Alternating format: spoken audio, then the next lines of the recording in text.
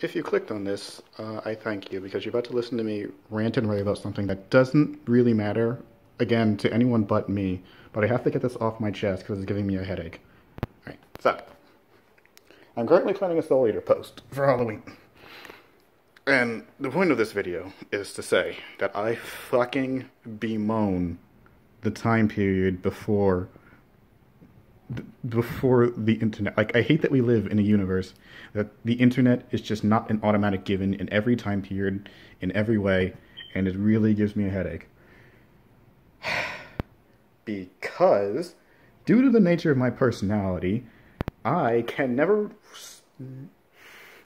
find peace in relying solely on, like, my own subjective feelings and like, instincts, besides, well, people. But I had to train that up.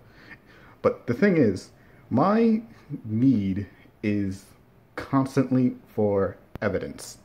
If I'm making a point, I cannot rely solely on subjective feelings. Even though that may be a powerful argument to some, I do not feel comfortable with it. We'll get back to this page in a minute here.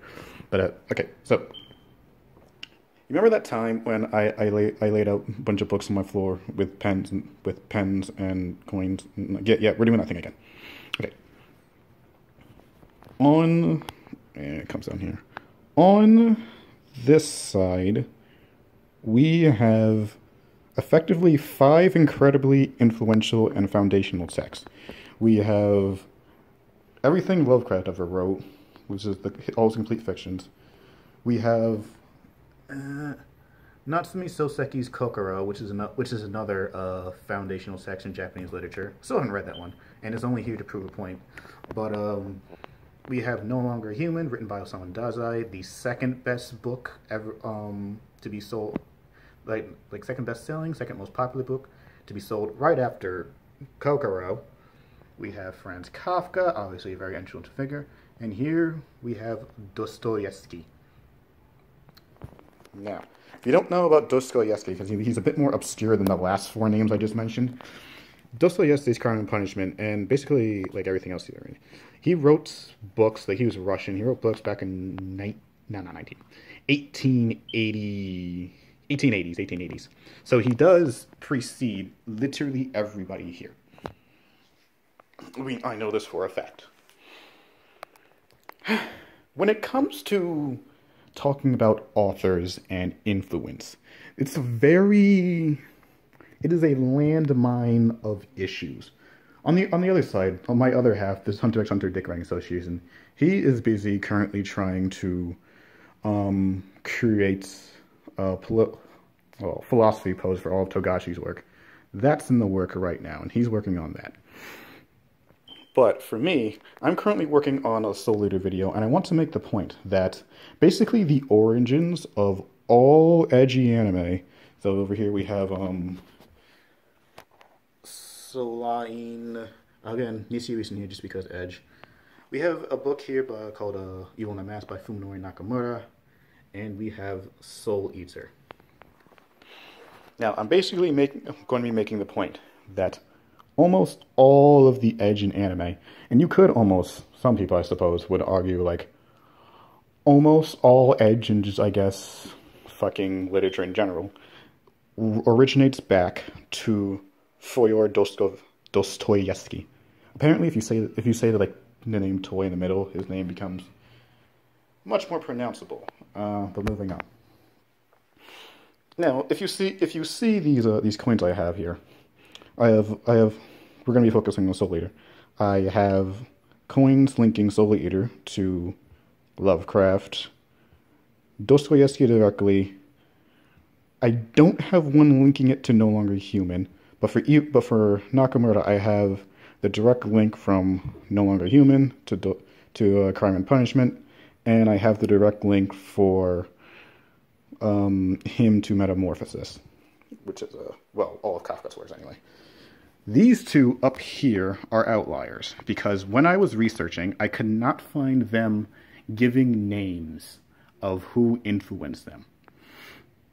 Now, it is no exception. I mean, it's nothing crazy to say that everything has an origin and that everything takes some sort of influence from everything else. That's an obvious statement that we don't need to cover.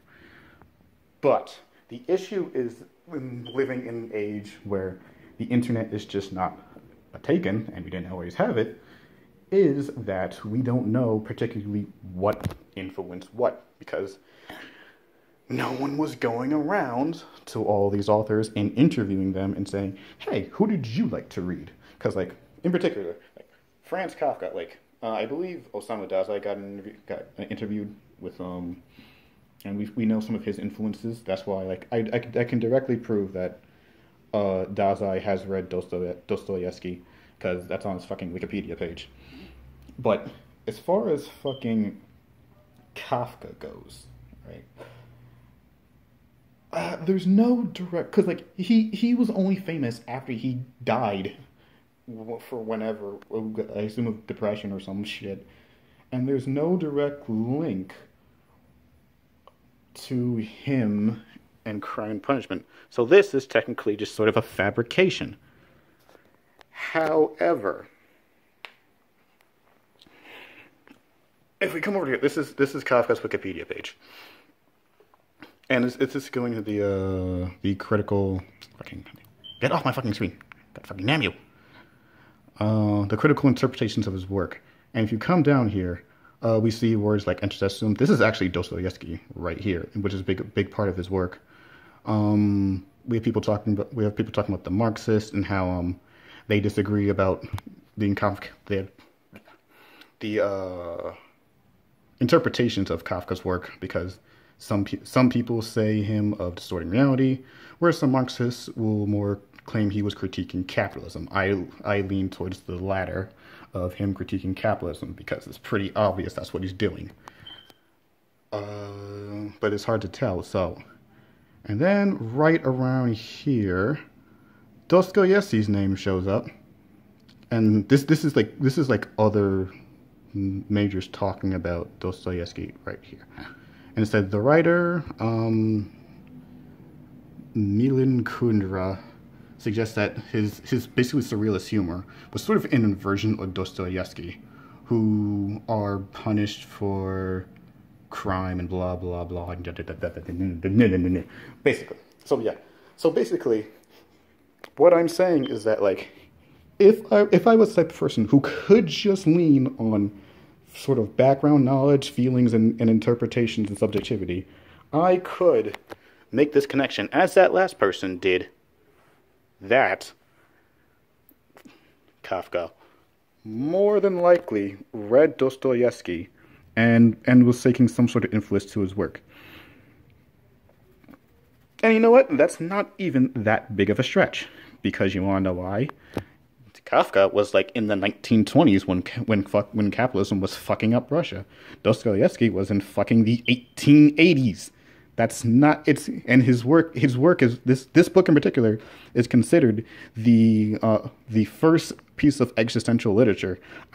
This is so old, and like, it's in so good condition. I got this for $6. I used a coupon to get it for fucking free. Now, what's the issue here? No one actually interviewed him. See this? See Fuminori Nakamura? I found an interview of him admitting his various, what's the word? Influencers. So I know that for a fact he has read Osamu Dazai, because it's literally one of the most popular books in all of Japan and a foundational text. I know that he's read Kafka. I know that he's read Dostoevsky. In fact, Dostoevsky is Nakamura's favorite author. I know that he's also read Camus. And by the way, Camus is also someone who comes up when talking about Kafka. Now, as far as Soul Eater goes, to sort of bring this back to base, I know for a fact that the author of Soul Eater has read H.P. Lovecraft. Because if you've read Soul Eater manga, gone to the Avon arc, you've literally seen fucking Cthulhu in this manga. I'm not kidding. He actually shoves Cthulhu in here.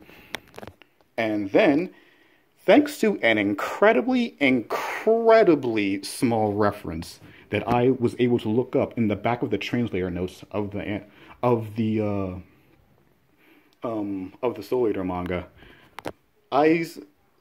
at one point in the Soul Eater manga, during that, I think it's the Clown arc, Liz, one of the girls who turns to a gun, she makes a very, very tiny reference to one of Dostoevsky's famous works. Like, not this one, but it's a different one. So I know for a fact that he's read Dostoevsky. And that's sort of the point. Because I have read all these authors, except for Kokoro so far, so let's just scoot this motherfucker out the way. But because I have read all of these authors, I understand their edge, their themes, and sort of the same template that they're working for. But because no one has interviewed him, I can't make every connection. I don't even know if the author of Soul Eater has read No Longer Human. It's more likely that he's read No Longer Human than he's read fucking Dostoevsky, but I can't fucking prove that. No one has interviewed him. There's no other references to fucking Osamu Dazai in any of the book. I know that he's written Rene Descartes because of that one sculpture.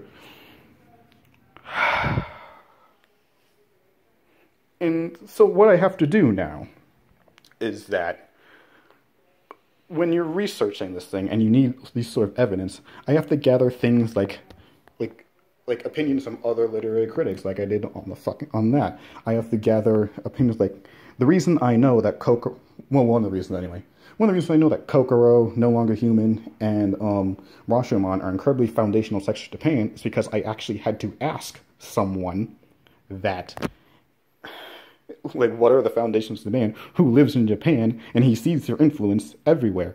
I can even make the connection secondhand that a lot of people, Eva fans, I haven't fucking watched Eva because it's shit and I don't care about it, but I can make that connection because I've seen Eva fans, or rather I've seen friends make the connection between Dostoevsky and Evangelion. And again, if Dostoevsky is the beginning point of existentialism, that makes sense.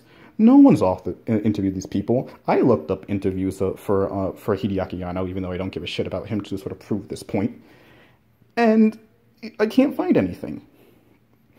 And the only reason I need these connections is to make this point that Soul Eater's themes do revolve a lot around authority and fucking all this other shit for the video. It's not even a major point. It's just that, I know what I'm doing. I've experienced all of this. And I can tell very, very distinctly that is all very similar. But again, because we don't live in an age where everyone was interviewed, we have all the information available, I just have to sort of rely on secondhand testimonies and all this kind of shit just to make this point. It's ridiculous. I fucking hate this. Why do I do this to myself every fucking time?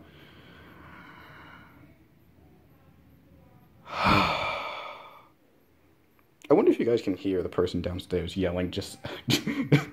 I don't know what the fuck he's yelling at. Probably some normie shit. Oh. And the worst thing is that, I'm torturing myself literally over nothing, as I said at the beginning of this video. Because Osamu Dazai's No Longer Human is the second most, read book in Japan. It's still a chart topper, even to this day, because apparently the Japanese have not learned the lesson that fucking capitalism is bad. Jesus Christ. I don't even need the Osamu Dazai connection. I have the direct line from Soul Eater to Dostoevsky. It's just ridiculous. It's just ridiculous. But having all of these source ends does strengthen my point. I've made the research, but it's just a fucking nightmare because the internet was not around from the beginning.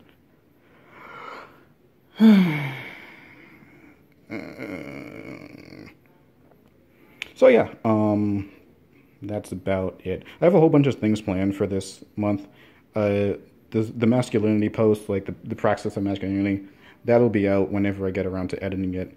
A trope talk is coming out. The Soul Eater video is going to be at the end. Soul Eater video / post is going to be out at the end of the month.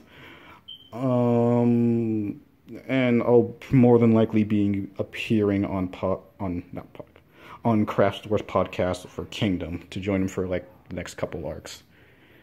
So, go sub to Ember Reviews, and I will see you guys around Halloween time once I get all this fucking shit done. Goodbye.